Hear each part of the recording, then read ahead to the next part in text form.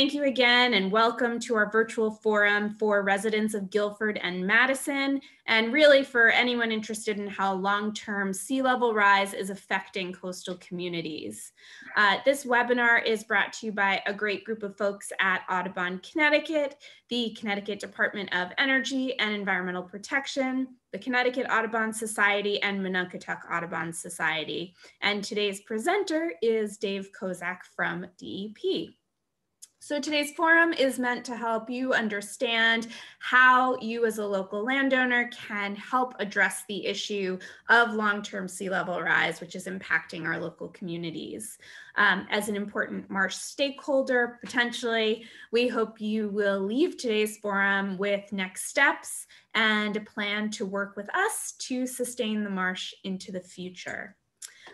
We are recording this forum so you can access it after the fact. And and also, sorry, if you don't want to be seen on camera at any point, that's fine. Just keep your video off. You can still ask questions in the chat box, or you can unmute yourself to ask questions when the time arises.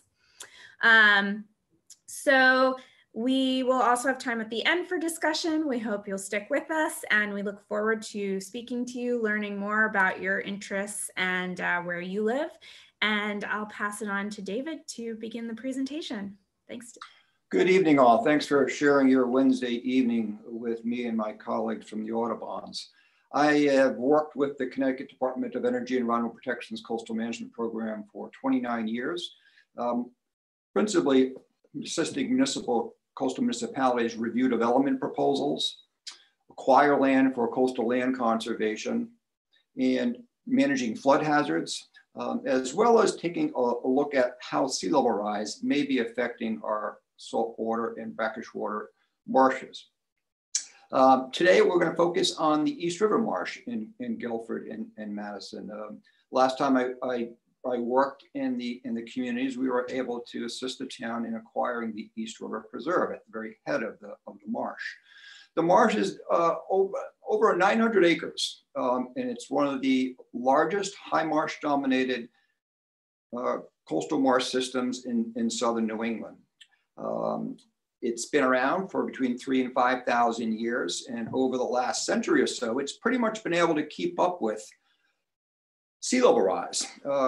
These marshes outlined here, at the head of the East River Marsh, only can survive at a delicate balance between being flooded frequently enough to support the types of plants that define a marsh and dry enough in order to be able to exist. They're not underwater plants. They are intertidal plants. It means they're subject to the ebb and flood of the tide. There's a drying period and a wetting period. Sea level rise is one of the more recently recognized threats to our marshes. There are others, including filling and other kind of disturbances, which we've addressed through legislation and regulatory programs. Invasive species have invaded our marshes. We've changed the hydrology of our marshes, including modifying them with mosquito ditches, which has changed the hydrology and the ecology of the marsh. What we're going to focus on today, though, is the effect of this more recently recognized threat of changing, more accurately, increasing levels of sea level rise and how it's going to affect the marsh. If the rate of sea level rise increases beyond the rate that the surface of the marsh can increase to keep up with that increase in sea level rise, it'll drown. It'll also respond by trying to move upland or inland to try to sustain itself. So those are two ways we can try to think about the challenge that we're going to talk about a little bit more. There are threats within the existing footprint that may or may not happen depending upon whether that elevation of the marsh can keep up with increasing rates of water levels in Long Island Sound, and how we manage the upland surrounding the upland edges of the marsh to allow the marsh to migrate inland to survive. Now, to do this, we need the cooperation of the landowners who own these areas at the upland edge of the marsh. We're calling those areas where the marsh moves out of its existing footprint onto the currently dry upland that becomes increasingly wet with sea level rise, marsh migration areas. And we're going to need the cooperation of the owners of these areas to ensure that they remain undeveloped for the marsh to expand its existing footprint, where marsh grasses can continue to survive on what is now dry upland, but will become wetter and able to accommodate marsh vegetation in the future. What we don't want to happen is that land that is identified as capable of supporting marsh in the future to change to a land cover type such as housing or any kind of pavement that would preclude the marsh from being able to move into those upland areas where it would otherwise be suitable for moving upland and inland.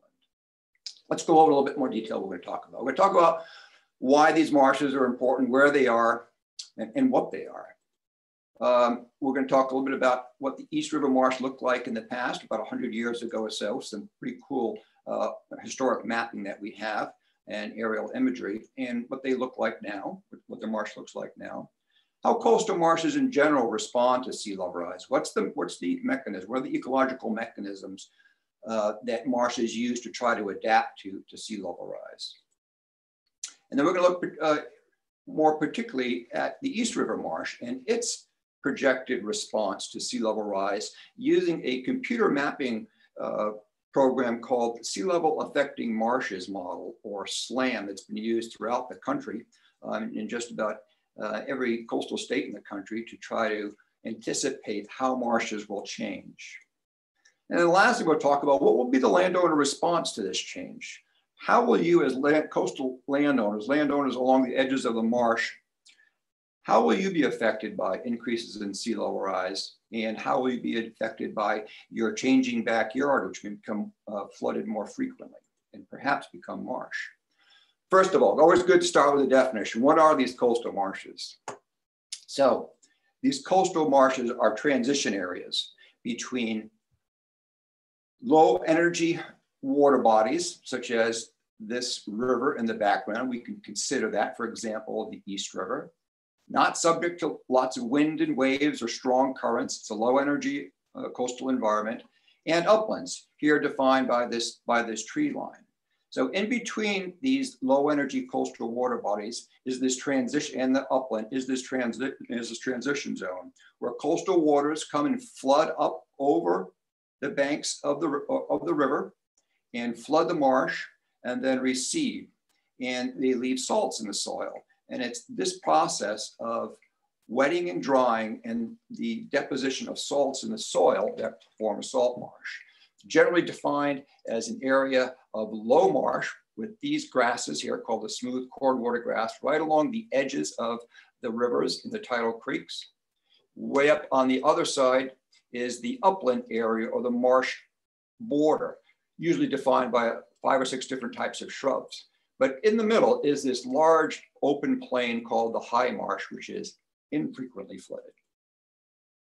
We'll talk about this a little bit more using a graphic that was prepared by Patrick Lynch in a great book called A Field Guide to Long Island Sound. Let's take a look at this blue dash line here closest to the water. This marks the upland extent of the low marsh, or the frequently flooded marsh that's flooded twice a day during the high tides. The water comes up out of embayments or up out of rivers and pretty much comes to this mark called the mean high water mark. And it supports a low variety of plants, principally the saltwater cordgrass. As we move upland the landscape up towards the upland area, we have that high salt marsh plain, the largest part of the marsh.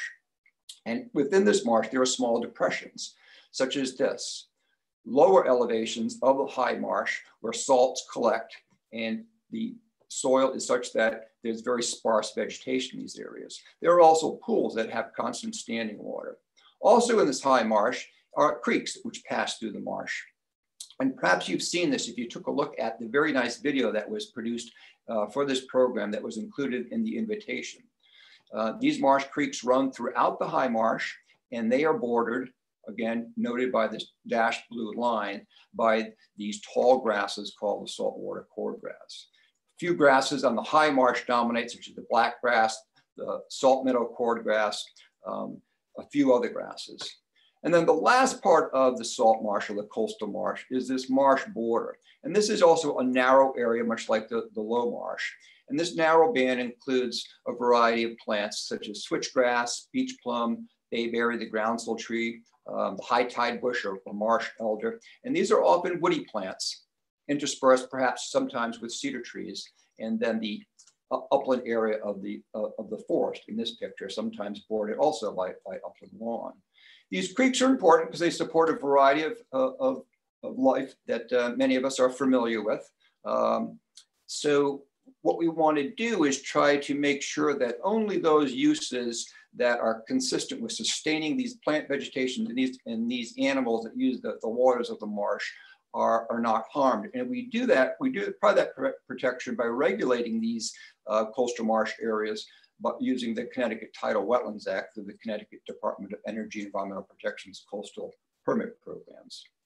Now, where local landowners come into play as far as their marsh management decisions and the effect on the fate of the marshes in the future with sea level rise is this upland area comprising the upper part of the marsh border, this shrubby area, and the area here of woodlands, and sometimes it's open fields or lawns, where marsh currently doesn't exist, but with increases in the rate of sea level rise, will become wetter and wetter and transition to marsh.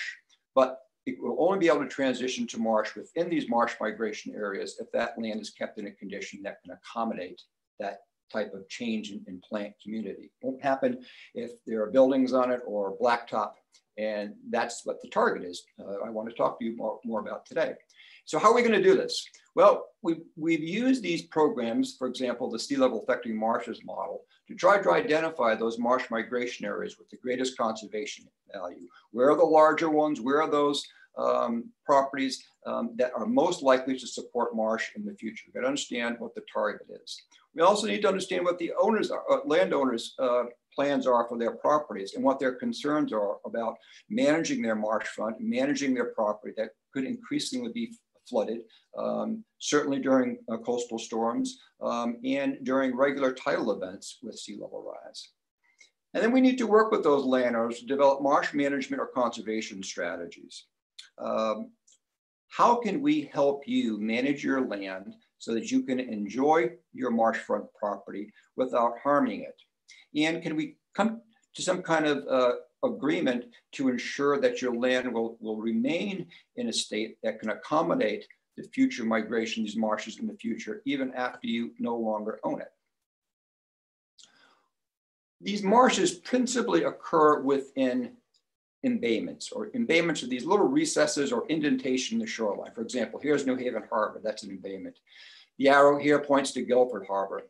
The mouth of the Connecticut River here, Niantic Bay here, Thames River here. These embayments are lower energy environments where our major tidal marshes occur because they're low energy. We also have very little sediment in our waters in Long Island Sound, which is another important ingredient to creating marshes. Our coastline is a bedrock dominated system such that there isn't a lot of new sediment being generated by wind and wave action that hits the coast because it is such a hard shoreline. So the sediment that's important for feeding these marshes so they can keep up with sea level rise, there's not a lot of new supply of that sediment being delivered. The sediment generally washes in and out along the shorelines. These marshes exist within these valleys defined by ridges shown here in the dashed red line. And usually within these valleys, we have glacial meltwater deltas. It's on top of those sand and gravel deposits that were placed here during these glacial meltwater deposits on which most of our larger marshes exist, shown here in yellow. Let's take a look at that from an aerial perspective. Same place. Here are those ridge lines. And between those ridge lines are these valleys where marshes like the East River Marsh reside. So as you start to move upland and inland in these valleys, the slopes of the adjacent lands often increase, making it difficult for the marshes to move upland because of those steep slopes. So that's something that we need to concern ourselves with as well, because it's going to be more difficult for marshes to migrate when you get further up these valleys and the landscape starts to be a steeper slope along the edges of the marsh. So let's take a little tour of what the marsh looks like. We'll do that through a series of photographs. Let's start way down here at Guilford Marina at the harbor, kind of the mouth of this valley. Here we have a broad plain occupied by this high marsh with some creeks. This is Sluice Creek cutting through. Here's the East River. Here's Grass Island, the boat launch, and you have these broad plains often at the mouth of these valleys where these marshes sit. And then as you move inland, for example, here north of the Amtrak and south of Route 1, we start to see a change in the marsh landscape. You can now see the constriction of the valley. Here's the east side of the valley, and here's the west side of the valley with more ridgeline. And you've got a much narrower plain within your or marsh platform here. And you're also starting to see changes in the vegetation as a result of some of the crossings of these valleys used by railroads and roads and tide gates, such as the tide gate down at the Guilford Marina, which is restricting the flushing of this marsh, changing the type of vegetation from the more natural vegetation we'd expect to see in a marsh to more invasive plants such as this common reed or Phragmites australis. We'll continue to go up all the way up to the head of the East River at the East River Preserve. And here again, you'll see the steep banks of the valley and fewer opportunities for the marsh to move inland and upland. So we'll take another look at this marsh.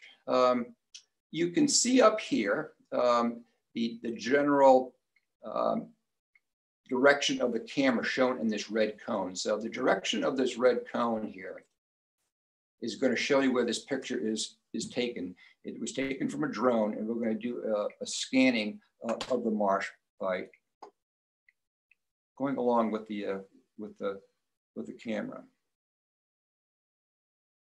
Okay, so here we see the Amtrak rail line, the East River.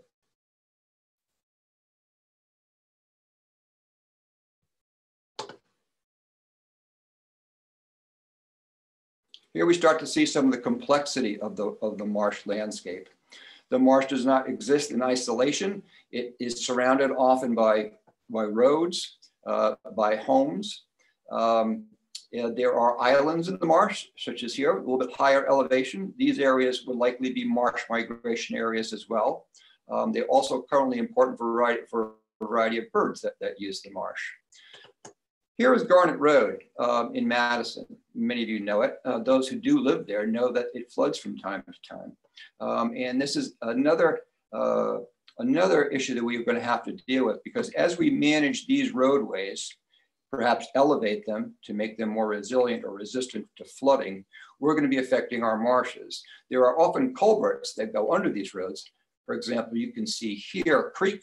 The creek goes under the road, and there's a culvert here that joins it to the other part of the marsh. And as we reconstruct these roads, we'll have opportunities to change the flushing of these areas that are inland of the road, and managing such that bringing more salt water into these areas to restore some of these areas of the marsh that have been harmed when these roads were constructed. So we'll continue to zoom around. We're looking north now. Then out towards the Sound. And again, a nice picture of the complexity of these marshes surrounded by the Sound, homes along the beach fronts, a variety of upland areas within the marsh, showing you a little bit about the complexity of the marsh.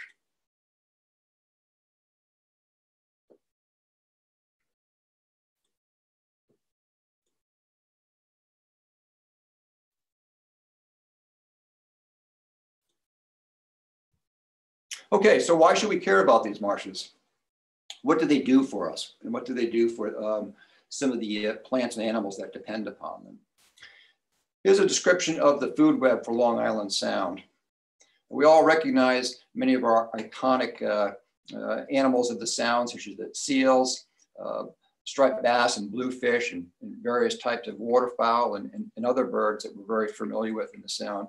But here at the base of this food web is what we're calling the detritus. It's organic matter that has been shredded and decomposed into small pieces by a variety of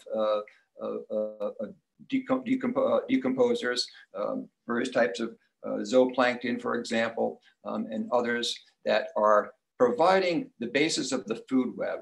And it's these coastal marsh grasses, various plants within the marsh, break down into these little pieces of detritus that support all these higher levels of energy and animals that rely on this soupy mix of detritus that is exported out of the marsh in the creeks and the rivers out into the Sound, so that we can enjoy a variety of things that we all know a little bit more about, perhaps, such as the salt marsh sparrow, which nests in the marsh, glossy ibis that use it for loafing and for feeding, shellfish that depend upon clean water that's provided by the marsh. The marsh is a great filter of pollutants. And because of these services, what we call ecological services that the marsh provides, we get to enjoy the Sound in a variety of ways, whether it's through boating, fishing, kayaking, and these are all reasons why we want to make sure that we have a healthy marsh system. There are other important ecosystem services that are provided by the marsh as well, such as flood and erosion control. These marshes are the first line of defense. When a storm comes in, the wave energy is absorbed first by these marshes before it hits uplands that are often built upon that would be threatened by these storms if they didn't have these first line of defense. And it only takes as little as 30 to 40 feet of marsh along a coast to significantly reduce the wave energy that's delivered to the coast. These marshes also are like big sponges that absorb coastal waters during flooding and then slowly release them after the storm recedes. And without that type of flooding attenuation or mitigation, we would have more flooding in our coastal communities. Again, they're kind of like big sponges in your backyards that are soaking up these flood waters and slowly releasing them. But in some areas, we have not wisely chose how to build along our marshes. And we are seeing flooding out of these marshes into areas of a community that perhaps would have been better off if they were less densely developed or developed in a way that would allow the marsh to expand.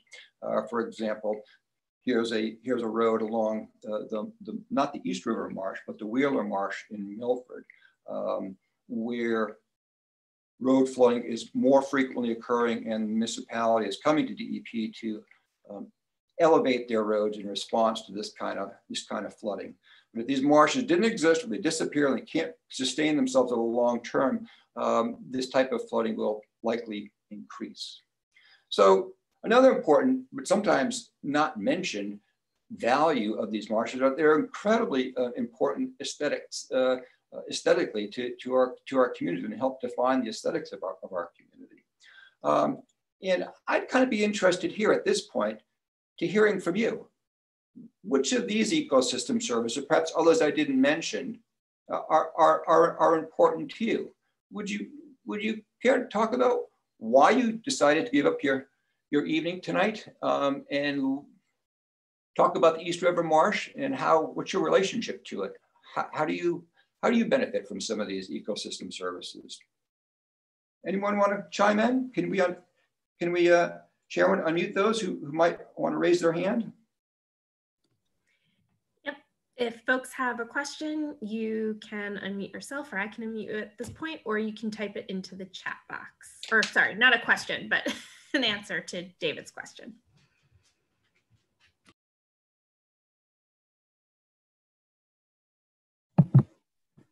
Yeah, can you hear me? Yes. I know I'm kind of dark here, but I think the thing that attracted me the most to this talk was not the science, but the undeniable beauty of the marshes. We're in Indian Cove and lucky enough to be surrounded by marsh, and reminded every day that if it were not for those marshes on the coast, that we'd be a suburb we'd have houses all around us. And the marshes are kind of a breathing space for our community, as well as a wonderful site where the colors change with every new season. They really are beautiful. Like you say, every season, the marsh grasses are slightly different colors, slightly different in early summer than late summer, fall and spring. So yes, I think it's something we don't often mention. We talk about sometimes the harder, quote unquote, the more definable marsh ecosystem services such as flood control and erosion control. But just the beauty of these marshes, I think, are incredibly important to the character of coastal communities. Does anyone else want to chime in, or should we continue? We had a question in the chat from Julie. Are marshes much of a carbon sink? Yes, they are a carbon sink, and our University of Connecticut is trying to evaluate how that carbon sink and how they process other nutrients, especially nitrogen, which excessive loads of nitrogen to Long Island Sound and some of the embayments can seriously affect, in a negative way, water quality. And so the University of Connecticut biologists are studying how these marshes absorb carbon, nitrogen, and other nutrients, and how that ecosystem service change of nutrient, what they call nutrient sequestration or absorption, how that will change with changes in the marsh. If the marsh changes to a different type of vegetation, how will that carbon and nitrogen attenuation storage, how will that change? So it's going to be interesting to see some of the results of this. But yes, they do capture carbon and other nutrients. And with that, I'm going to continue on. We can come back, but I just want to get some thoughts as to why people bothered to show up tonight and why the East River Marsh was important to you. So let's take a look at the river, at the marsh, what it looked like in the past, what it looks like now. Look at these guys. This is the 1930s era Work Progress Administration ditch diggers who throughout the coast of Connecticut and other parts of southern New England, especially during the 30s, were digging digging ditches in salt marshes for mosquito control. Although these guys were preceded by at least 100 years by colonial farmers who farmed these marshes for salt hay. So as early as the 1700s and early 1800s, we know that farmers were trying to manage the hydrology of these marshes to dry them out so that they could more readily harvest salt hay. But it was really in the 1930s when the salt marsh ditching really took off in earnest. And there's estimates that between 80 and 90% of all Connecticut's coastal marshes have these ditches in them. So here's what the marsh looked like in 1880. So in the upper right-hand corner, giving you a little bit of context. Here's where the larger picture is. Amtrak Railway, South Union Street. Here's Leeds School over here. Route 146 Boston Road intersecting with Route 1. And this is what the landscape looked like in the 1880s. This was based upon the National Coast and Geodetic Survey, which did very detailed mapping as early as the mid-1800s through the mid-1900s. And we're lucky enough to be able to have these maps and photographs that I'll show you a little bit later what the marsh looked like and how it's changed. The only real development we see here's some structures along the Boston Road 146. There's just a few here. The rest shown in this green outline is the marsh boundary. So everything in green is marsh. This stippled area is either cultivated land or forest. But again, a pretty naturalistic landscape in the 1880s. One thing that's missing from here that you'll see now as we go into the 1930s, the same place. Again, here's some little bit of context. South Union Street, here's Sawpit Road, if you know that. Soundview, here's the Amtrak rail line, Route 1, 146. Here are these mosquito ditches stop popping up in kind of this grid-like pattern. And that was a significant change in the early 1900s to Connecticut's salt marshes. And we're still trying to figure out how to manage the effects of those salt marsh ditches. And as early as this period, we saw some filling of the marsh. These red circles show areas that were formerly marsh, This was the marsh boundary again that I showed you from the 1880s. And now this has disappeared. The area over here has also disappeared from marsh to non-marsh. Now let's zoom ahead to current day. Again, a little bit of perspective as to where we are. This larger photograph. And the blue stipple shows the existing outline of the East River Marsh. Again, with some context to show you where you are. And now if we if we were to compare the outline of the marsh for this part of the East River Marsh between Amtrak and Route 1 from the 1880s, all of these areas shown in circles are areas that were marsh in the 1880s, but no longer marsh. So there has been significant filling and dredging and draining and construction of all kinds of infrastructure throughout the marscape that's significantly affecting the health of the marsh. And it's been demonstrated that those marshes that have been beat up in this kind of way are likely going to be less resilient to sea level rise. And we'll talk about that a little bit more in the future. So how do marshes in general respond to sea level rise? Think of it this way. These marshes are kind of in a race with Long Island Sound. Long Island Sound wants to drown them out. And Long Island's water levels in Long Island Sound have been rising for centuries. And they are rising and trying to overtake the marsh and turn it into open water. The marsh is responding in a couple of ways to prevent that from happening. It's trapping more sediment as the water comes and floods onto the marsh during the high tides. It traps sediment and starts to build the elevation of the marsh. Some of the plant growth then dies. The detritus of that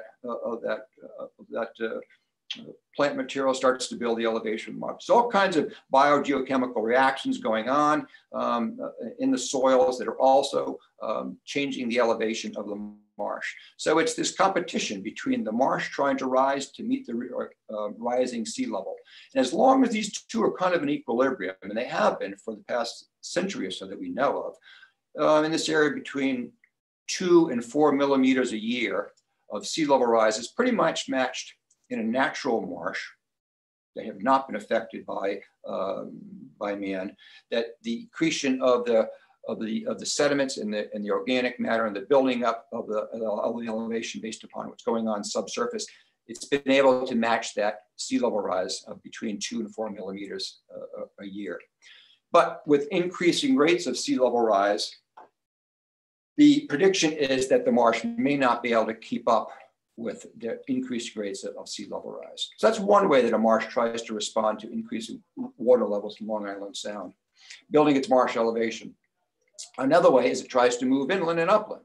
So for example, here is sea level in the past and marshes growing in this intertidal area that are regularly flooded by the ebb and flood and the tide.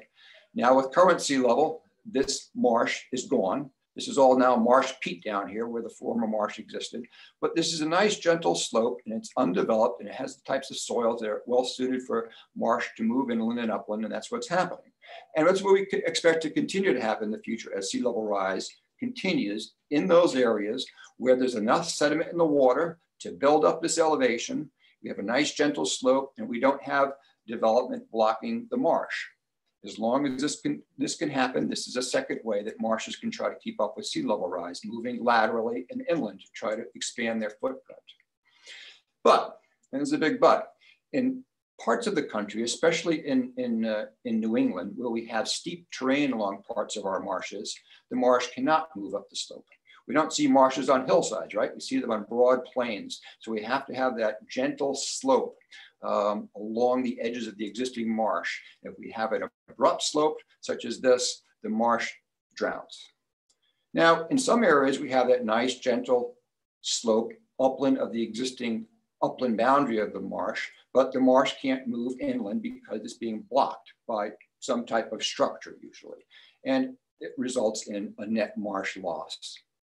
And this is what we were concerned about. We want to make sure that if there are these areas that are available to accommodate the upland migration of the marsh, this does not happen if we value our marshes. And there are barriers to salt marsh migration. People want to try to protect their upland, and they do that in a variety of fashions. So here's some pools of water, likely from an extreme high tide or perhaps a storm. And here's one type of response to that inland or upland movement of marsh is to try to fortify it. And if this were to occur, we're not going to be able to allow this marsh to naturally move inland or upland like it wants to. So I'm going to again stop here for a second. Now I've talked a little bit about changes over the marsh from the 1830s up to current day. How about you, or even maybe more recently? For those of you who are lucky to live along the marsh, maybe for 10, 20, 30 years or more, might be on the call. Have you observed any changes in the marsh in your backyard or perhaps in other parts of town that you regularly visited with marshes? I'm curious. I live on Long Cove, which is just adjacent to Indian Cove. Okay. And we've lived here for 30 years. And we've watched the marsh change from what looked like a wheat field to what is now an absolutely beautiful marsh with the open areas and everything, excuse me, that you've been describing. Mm-hmm.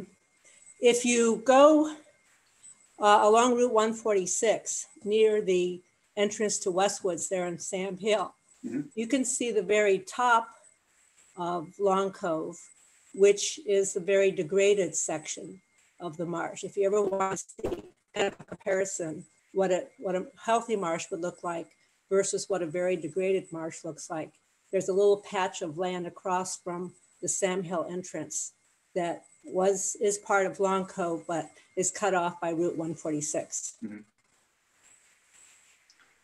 I have heard of similar stories throughout the coast, especially where roadways cross these marshes.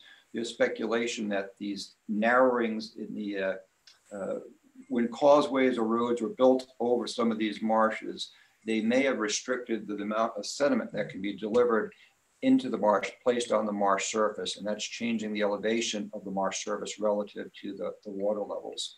Go ahead. Yeah, go ahead. Go ahead. I was going to say what happened with Long Cove was that there was an active state of Connecticut effort back in 1986 to restore the marsh. And the way in which they did it was they opened a culvert that had only been draining the marsh for years and years, instead of allowing the water to wash in with each tidal flush. And right. So with that culvert being opened, that allowed the marsh to ultimately change.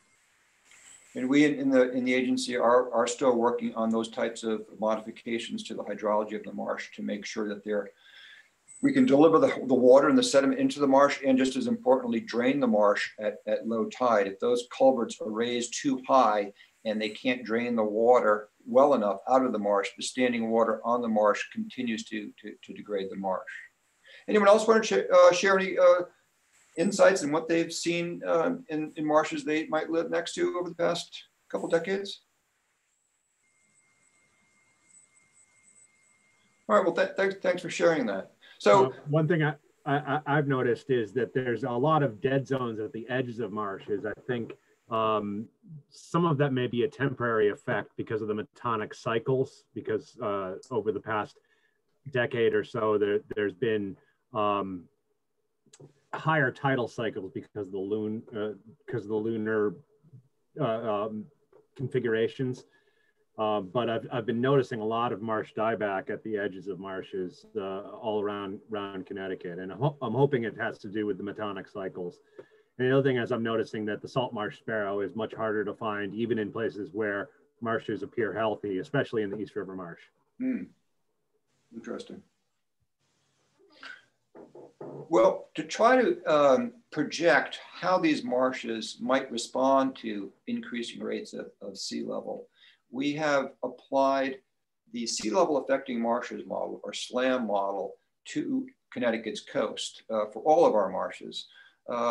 And we have now focused on the East River Marsh, and I want to show you what some of the results of that modeling are for this marsh. But first, we need to understand what some of the what goes into this model. So the model actually used 5 different sea level rise scenarios, 2 of which I'm showing you here.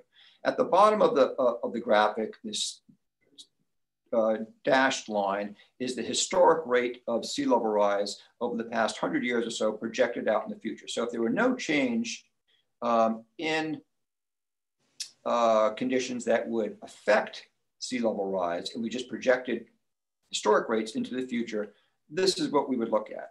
But it's pretty well recognized that sea level will rise, principally associated with a warming climate, warming oceans, and changes in barometric pressure as a result of a variety of atmospheric things that are going on, and that the sea level rise rates will increase. Here are two, and I brought these out because they represent some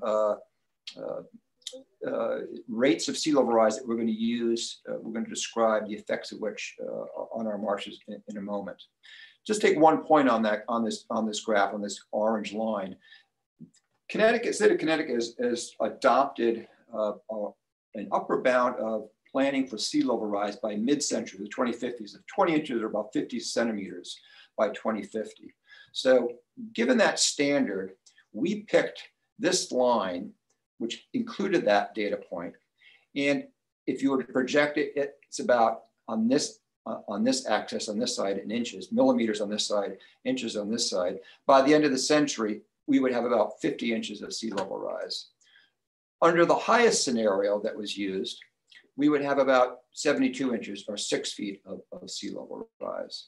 Now, what's interesting is these rates were taken from a New York Academy of Sciences study done for New York Harbor by the state of New York in 2016 that's based on 2010 data. Most recently, the National Oceanic and Atmospheric Administration has come out with new regionally adjusted sea level rise rates for projected into the future for coastlines across the US, including 2 points in Connecticut for New London and Groton. If we choose the New London tide gauge to determine what NOAA is predicting for future sea level rise, it's predicting 27 inches by mid-century and 76 inches by 2100 using a middle high type of scenario. So NOAA used 6 different projections. If we choose one that's slightly above the midpoint, a medium high kind of projection like we did here, we see that these rates of sea level rise that are currently predicted under this medium high scenario significantly exceed the 20 inches and 50 inches that were used in the generation of results from the SLAM law, which I'm going to show you now. Okay, so here's the East River Marsh and responses to 2 different sea level rise scenarios by 2100. Here's the existing marsh. I'm going to walk you through the legend here. The orange is the high marsh, and you can see that much of the East River Marsh is dominated by this high marsh that's infrequently flooded, occupied by about 3 or 4 different types of grasses and a couple of other plants that we know have significant benefits to wildlife and water quality and carbon sequestration. Just a little bit of context: Clabbered Road across the East River right about here. Parts of Grass Island are a little bit lower. They do have some low marsh on it, and the other low marsh is usually just along the creeks. If you see the creeks coming through the marsh, right along the edges of those creeks where that low marsh is, that Spartina alterniflora or saltwater cordgrass. If we go now and apply the 50 inches or high medium sea level rise to the East River Marsh, we see a dramatic change from it being a high marsh dominated system to a low marsh dominated system, a much different plant community that will certainly have ecological implications, some of which though we still don't understand. If we look at a high sea level rise scenario of 72 inches, which coincidentally is about the medium high projection under the more current NOAA projection for Connecticut shoreline, we see a dramatic change in the shoreline, in the marshscape of the East River Marsh. It becoming dominated by tidal mudflats and low marsh along the edges. And this is going to have significant implications for some species that use the high marsh, such as the salt marsh sparrow, which nests there. And if it cannot, if it's flooding more frequently at higher elevations, that particular species is likely not to do very well. Just an example of one possible change. So, what does this marsh look, what does it look like on the ground? Just kind of some visual examples. So here's the high marsh dominated system. Right along the edges of the creeks and this are these low marsh with these tall grasses. But this is kind of a typical scene of a high marsh. A low marsh dominated system, which exists throughout the North Shore of Long Island, on the island of Long Island, North Shore. They have mostly low marshes, as does our neighbors to the east in Rhode Island. Many of their marshes are low marsh. For some reason, I don't know the reason, for some reason, we have what we call a little bit more elevation capital, just kind of a fancy word of saying our marsh platform or surface elevation sits a little bit higher in elevation than the marshes on the North Shore of Long Island or in Rhode Island, where they have these low marsh systems, not the same kind of a diversity of plants that you would find in a high marsh system. And then eventually by 2100, if these models are correct, worst case scenario would be this type of situation where we have the marsh disappearing, the marsh grasses disappearing, being replaced by mudflats and open water. So now let's take a look at this high medium sea level rise scenario, which is kind of up the mid-level scenario now under more current projections of sea level rise, what it looks like in 2055 and 2100 under this medium high sea level rise scenario. So by 2100, we don't have the mudflats and all the open water. We still have lots of marsh, but it's changed from a high marsh dominated system with a little bit more diversity to a low marsh dominated system. And we also see some new marsh popping up in some areas, such as these areas. And this is where I really want to focus the attention now is, some of the low hanging fruit here is just let Mother Nature do her thing and allow some of these upland areas adjacent to the marsh to flood regularly to create new marsh as a way to replace marsh that we may be losing in the future. So for the East River, we've identified about 12 of these larger marsh migration areas. We used kind of as a filter, we wanted to find only those marsh migration areas that were greater than 10 acres and had a high probability of becoming new marsh. I won't describe to you how we determine this high probability. It was done using a statistical analysis of the model, which was run several hundred times under different sea level rise scenarios to produce areas that were more likely than others to support marsh migration areas. And here we have about a dozen of them. Here's that one that I just showed you along the Amtrak rail line. So what does this look like, this marsh migration? So with increasing water levels coming up over the marsh, flooding the uplands, we start to see marsh dieback in a variety of ways. We see coastal forests starting to disappear in some of our areas, and this formerly dry upland area now being invaded by this common reed or some other types of other plants that do well with relatively infrequent flooding of marshes. But then as this continues, as these areas become more frequently flooded, we see this kind of iconic high marsh type of vegetation starting to move into the forest, the forest being further killed off. We start to see marsh grasses growing in here, as well as some of the shrubby plants associated with the marsh border in the transitional areas. And as this continues, it would change from this kind of forest that's disappearing, turning into shrubland, into this high marsh type of environment.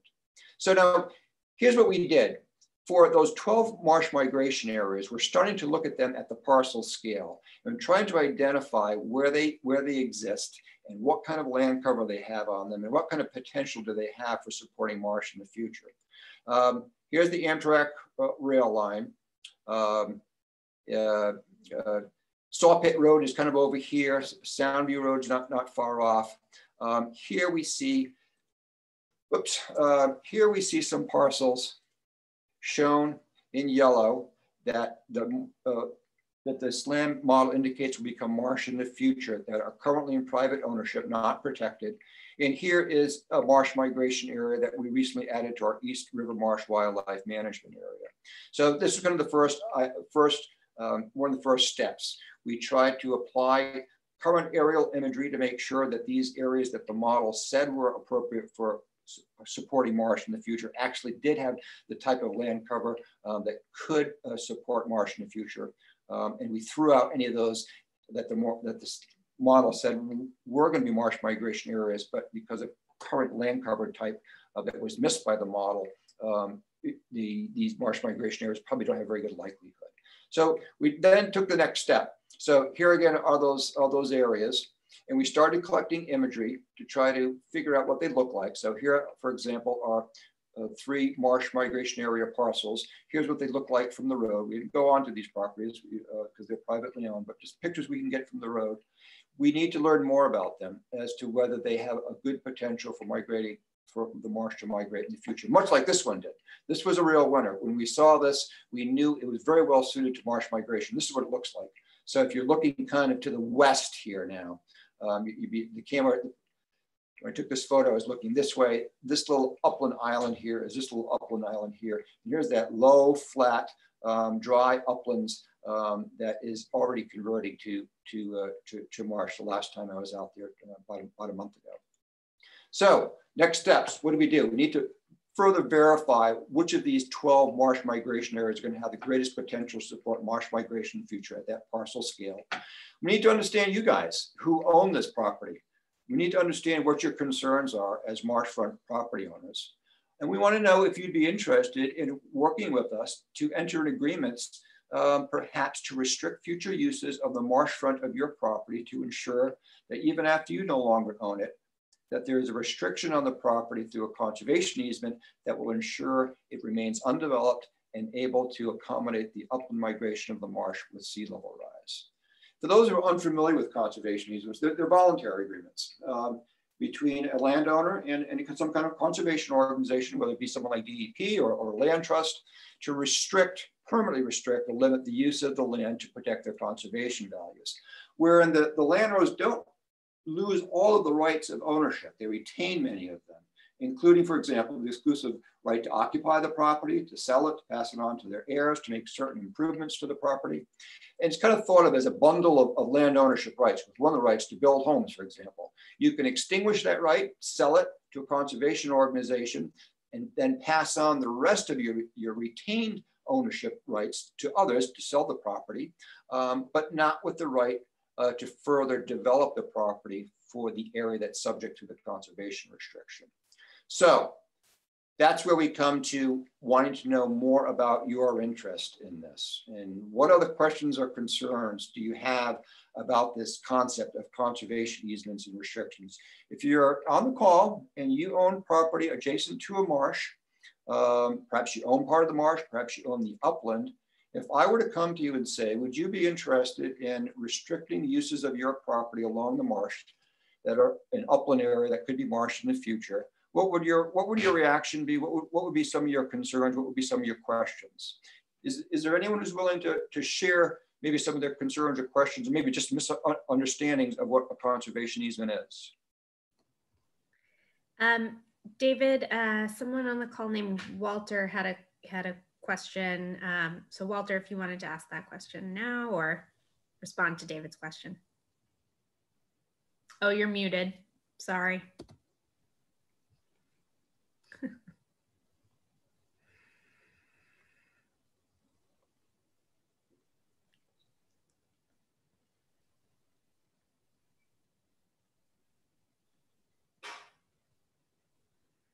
And David, we do have some folks writing into the chat as well. Okay. Walter looks to unmute himself. Okay. There we go. Walter, go ahead. Yeah, so my question, I think David is on a new topic, which is really what landowners like to do. I was really talking more about, which trying to get in before we were talking about places that were, we've seen change. As when I look at a lot of Spence Creek, which floods quite a bit, and it's quite it's complex to us who don't follow this closely. Who really has jurisdiction over the wetlands? Is it the tidal wetlands? Is it, or is it the town? All of that is something maybe not for this discussion. You can bring that up later. No, I think it's a very relevant question. Yes, the state of Connecticut has a coastal permitting program called the Tidal Wetlands Permitting Program. And its jurisdiction is over tidal wetlands rather than inland or non-tidal wetlands. So if you were to propose an activity that is in a wetland that's subject to the ebb and flood of the tide, and we determine that it's a tidal wetland based upon it being subject to tidal inundation and containing some plants that indicate it's a tidal wetland, then the state of Connecticut would be the permitting authority you would need to come to in order to perform that activity in the wetland. If it is a non-tidal wetland, you have your own Inland Wetlands and Watercourses Commission, and they would have the sole authority to review applications for activities in these non-tidal or inland wetlands. So we'll just, David, one follow-up. So if the land isn't tidal or inland, it just, you know, you're concerned about allowing migration, that's really left up to the property owner voluntarily allowing migration at this point. Yes, it is. Or if there's a proposal to build or to bring soil on, that will still come back to, maybe not come back to, I guess, zoning is where it lands. Yes, you're likely you need to get a zoning approval for it. If it was not an inland wetland, not a tidal wetland, but was in one of these marsh migration areas that we're projecting could be wetlands in the future, but currently are dry and don't have the plants that support tidal wetlands currently, you would go to your zoning commission for approvals.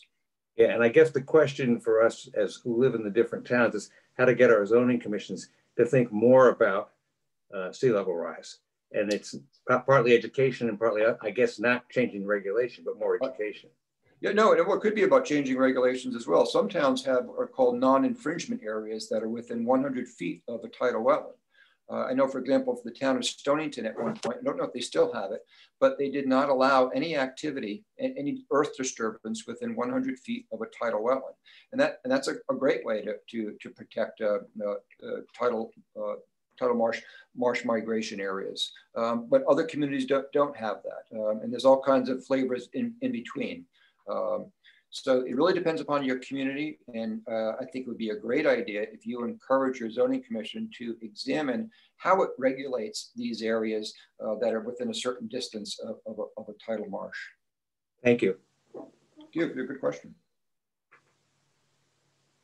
Any other questions about what a conservation easement is, what it does, what you're left with, how it works? Dave, there is a question in the chat that says, are there any tax credits or write-offs that are in place or could be considered in the conservation easement program, kind of like property tax reductions? That was by Sharon B. Yes, and you should consult with your tax professional to get an answer on that, because it really depends upon on your unique income tax situation. But yes, there are tax benefits if you were to donate, for example, a conservation easement or sell it to a conservation organization at a value less than it's appraised at. So what we would do if we were working with a landowner and this became a matter, we would ask the landowner, or we would get an appraisal of the property, what it's worth currently and what it's worth with the conservation restriction on it. Let's say you have a 2 acre, or let's say you have a 10 acre property, 2 acres are marsh migration area. And we were interested in placing a conservation easement on those 2 acres. And let's say you were allowed to build something on those 2 acres, maybe not another house, but perhaps a pool, a shed, some other type of structure. If the conservation easement then restricted or prohibited the those construction activities on those 2 acres, then the appraiser would determine what the value of the property is without your ability to construct on those 2 acres. And the difference between those two appraisals would be the value of the conservation easement. And if you were to sell that conservation easement for less than the value that appraiser assigns to it, then you could potentially use that difference for tax benefits. But again, exactly what the tax benefit is depends upon your tax situation. You would have to work with your accountant or tax lawyer to determine the extent of that benefit.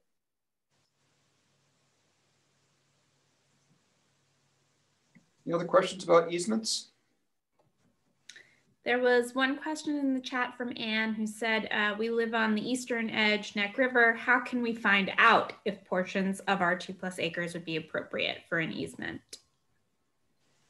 That is a good question. We would have to come out and look at the property. But right now we are focusing on the East River.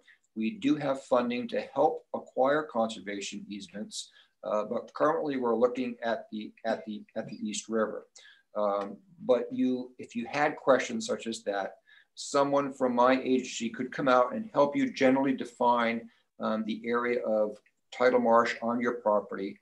And I actually have a program results from the SLAM analysis where I could actually look to see what the computer generated projection is for marsh migration on your property. So we do have data sources available to do that. But right now we're reserving our funds to help conserve the marshes along the East River Marsh. There are no others. I'm going to continue on, but there will be an opportunity one more time for questions. So what we're trying to do to kind of sum things up here is making sure that if there are areas of tidal marsh that are adjacent to undeveloped uplands that are suitable and capable of moving outside the existing boundary of the marsh to dry uplands, that we want to make sure that those areas will remain available for that upland migration of the marsh.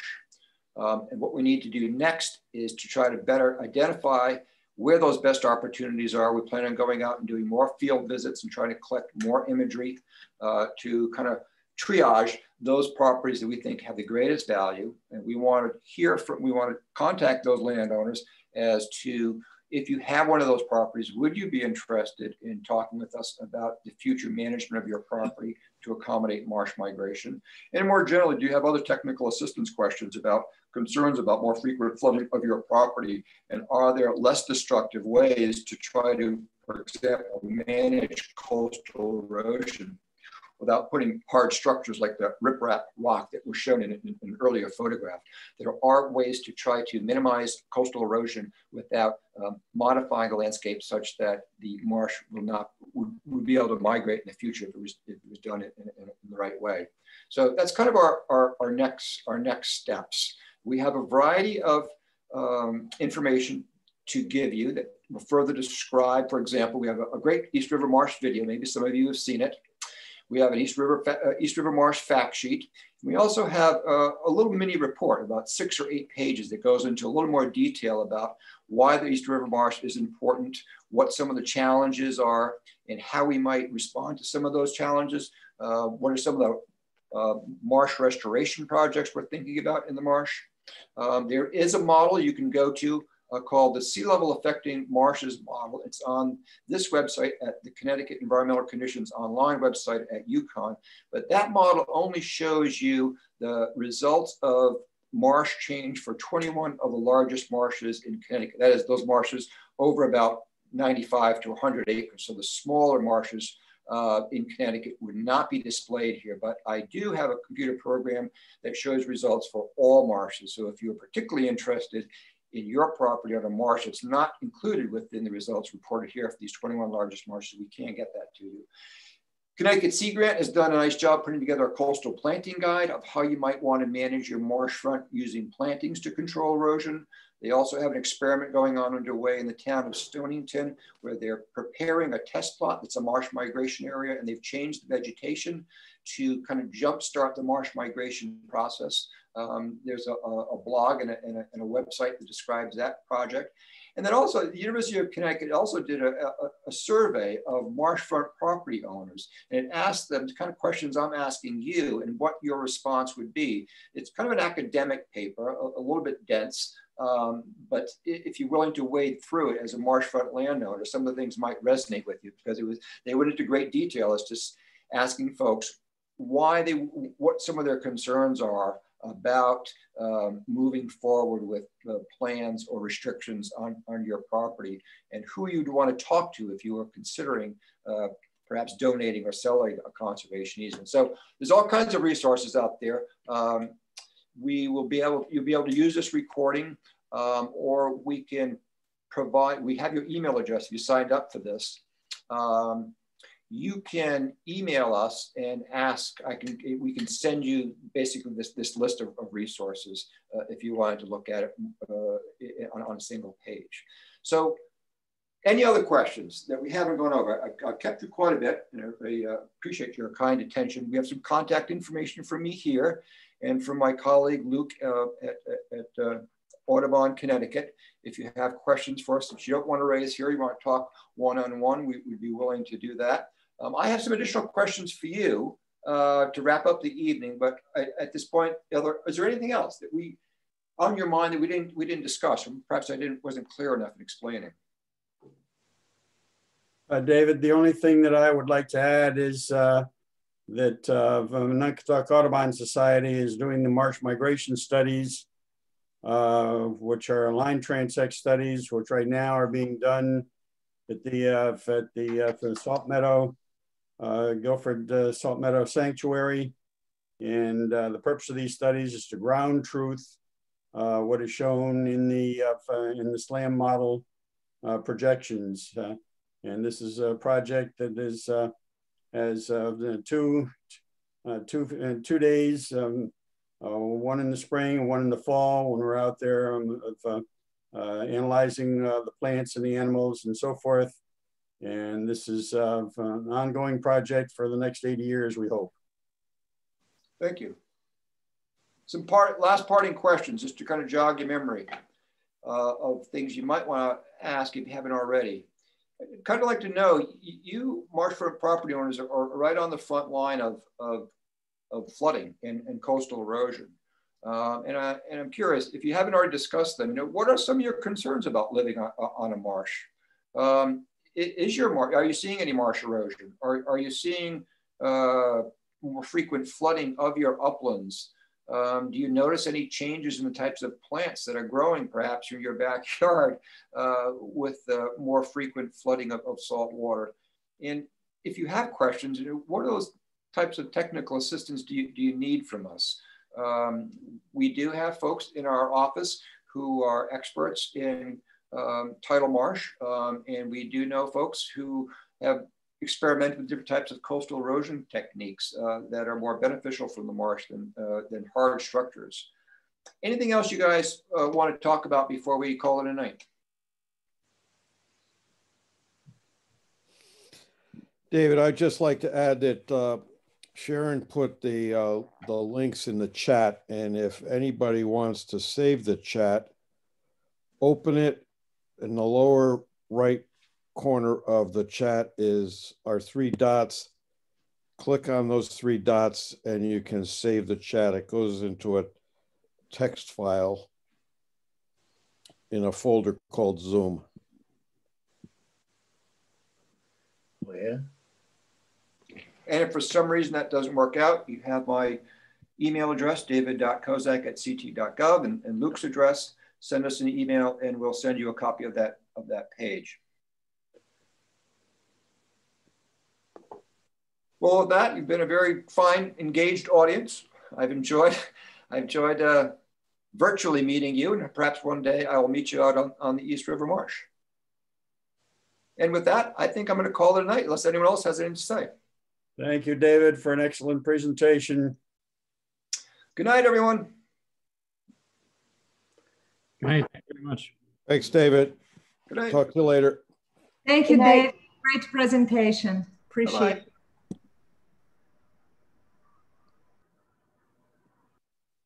Great presentation. Thank you. Thank you for attending. Nice job, Dave. Good night, Corey. Good night.